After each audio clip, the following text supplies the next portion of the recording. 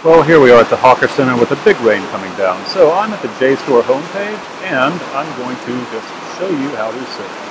Alright, notice I put quotation marks around the phrase yellow turban, and I did not put turbans because then any yellow turban singular would not be included in the search. The quote marks make it a phrase search instead of a field search. But you know what? I'm going to be smarter, and I'm going to go to advanced search.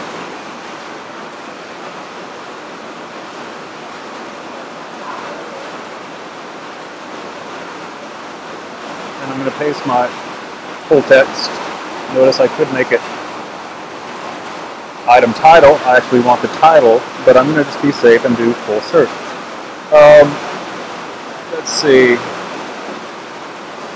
I could put more terms in here, but instead I'm going to, and notice you can add many more fields there, and they would all just be like, you know, the author, a caption for an image, abstract. The abstract is a one-paragraph summary of the article. A lot of articles don't have them, so it's a risky thing, but sometimes it might come up with something. Title, and then author. You look in bibliographies, you will see key names that keep coming up, the experts in the field. Ebree's textbook, The Cambridge Illustrated History of China that I told you about, does list the major authors, researchers, scholars in any given field, so you could do an author search by, for example, I don't know, let's do Michael Lowe.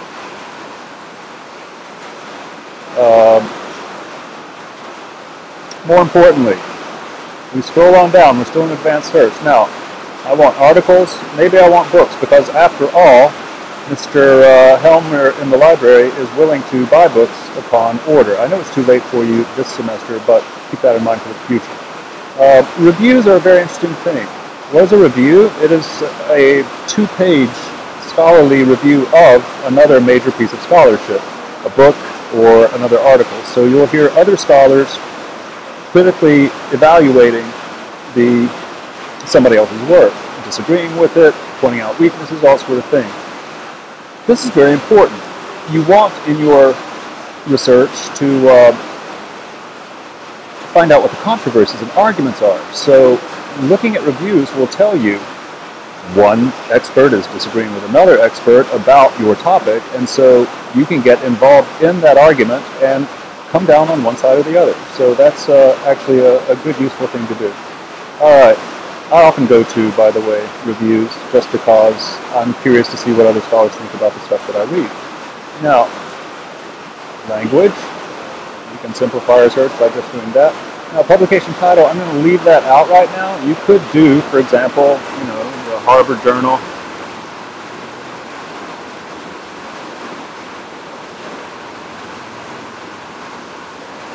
I think that's what it's called. You could do something like that if you had a certain journal's name. Finally, this is the most important. Narrow by discipline and or publication title. Let's do it by discipline. You notice you've got these little expand arrows here. So when you click those, you will see that you can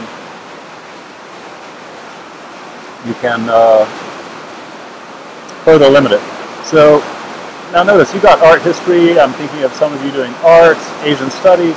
So let's do Asian studies, but not all of them. Let's expand this and see. Come on, there we are. So you see that we've got all of these journals of Asian studies. Asian music, Asian theater, all that sort of thing. So, area studies is a good place to go to limit your search because it's going to have all of the journals about art and art history. I said area studies. If we expand that, you'll see that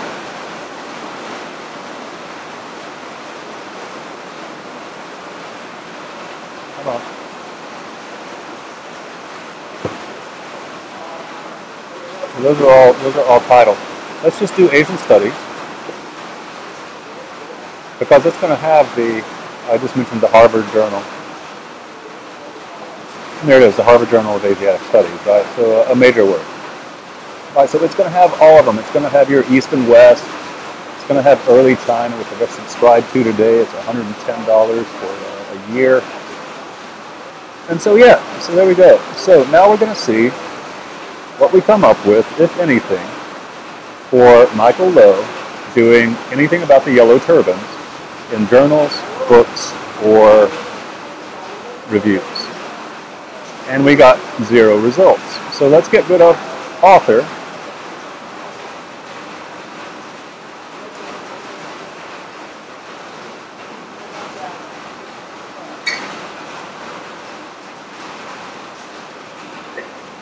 And search again.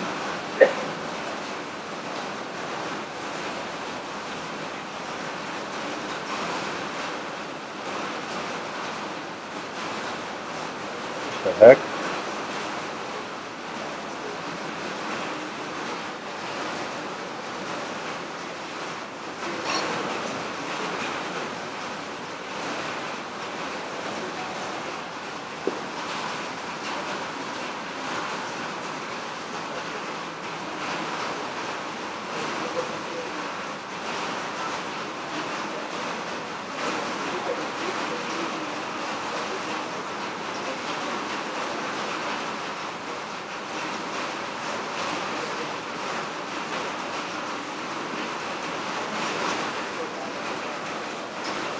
Notice what it did. It had this. Okay, so we got 76 results now. We can sort by relevance. We can sort by the newest. And so let's see what we got here. 1958. Notice that's pretty old. But it shows up first by relevance. So that must mean that it's quite a popular one. So I'm going to open that up. Oh great, you're not going to let me open it in a new window? Stop. Okay. Now, some very useful things going on here. Of course, there is the article itself. Tells you the page numbers. It's quite a long study. Let's go to summary and see what the summary tells us, if anything. Sometimes there's not a summary.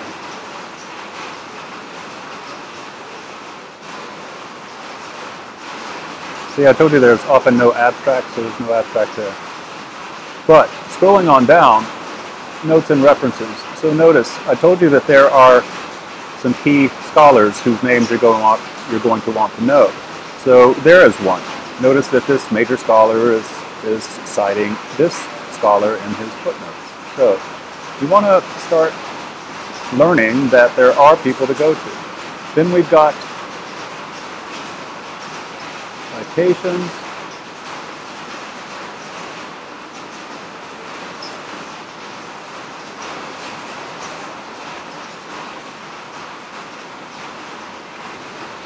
That's all of his footnotes.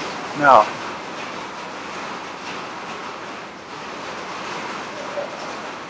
books in Western languages.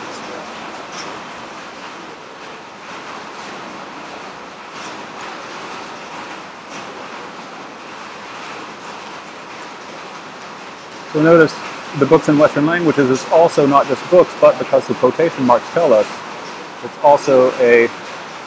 just a bibliography. Quotation marks tell us that it's not a book, it's an article in a journal, Monument to Serica, right? And so on and on. So you could search JSTOR for any number of these books. Let's see, the Economics of Truth. No.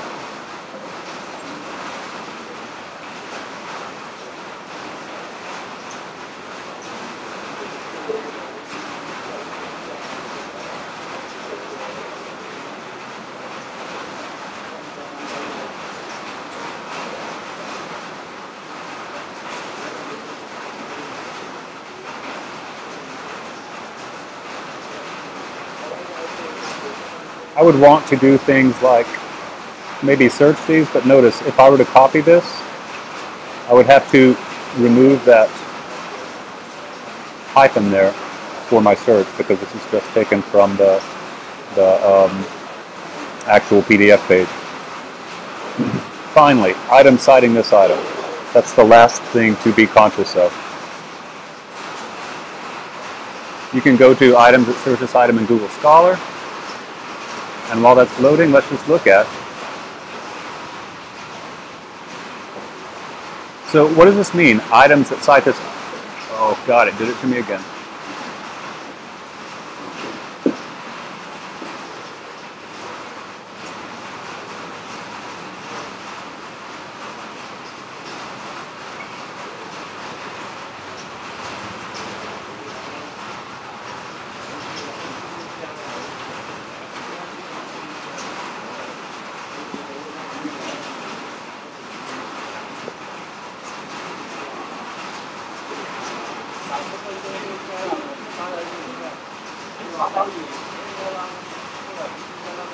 And notice this is 2004, so, and it's from a 2005 publication. So, what did we just learn? That when you use JSTOR to look at one thing, you see that this items cite the item you're looking at are later items that that reference it and discuss it. And so that is an easy way to sort of, swing from one text to another. So we just saw that one, Chinese millenarian tradition. And so notice.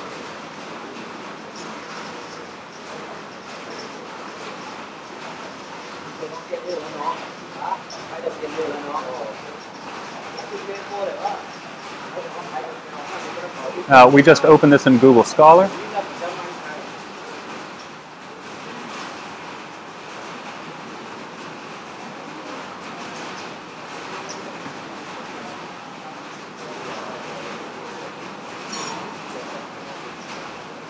And Google Scholar tells us that there are some titles on JSTOR. So we can just click that and find that.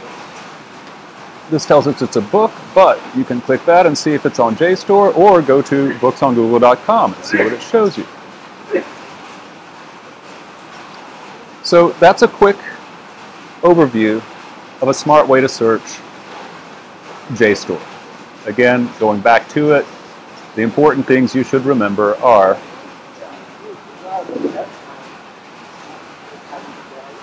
to limit your search by subject area.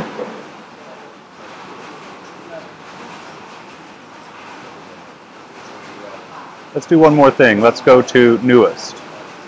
Notice you can sort by 50, 100 titles or whatever, but we've only got 76 search files here.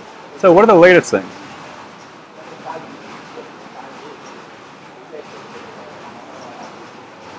Notice that's a review. So some of you are reading The Scripture of the Great Peace. That's a review of the book.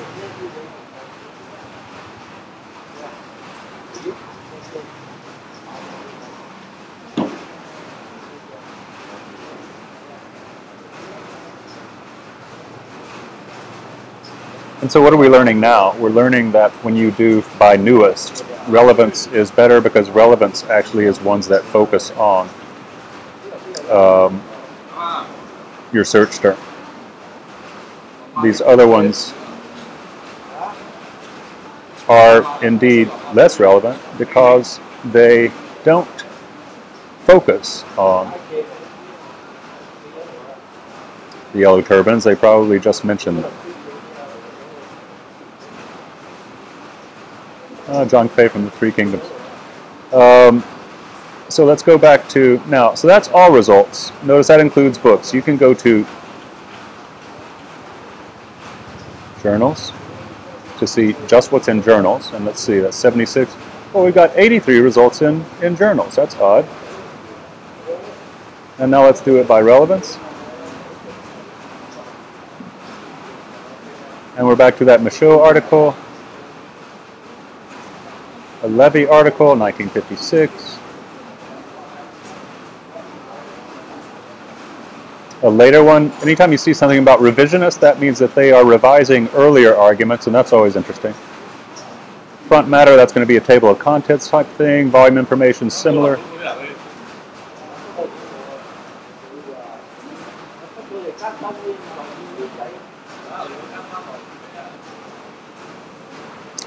And so we see that although 86 show up, really only the first handful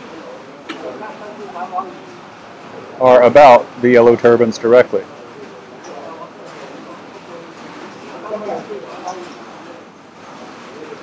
So I hope that helped you. That's one way. I'll stop with the JSTOR thing now.